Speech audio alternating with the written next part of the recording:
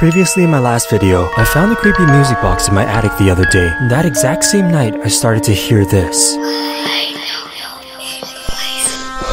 And noticed the music box was playing by itself. I decided to Google search my address and found an article dated back in 2004. Apparently, before we moved in, a family of 4 experienced a massive flooding that left the house completely devastated. Unfortunately, the daughter's body was never found. According to the article, the family kept a secret artifact in her memory.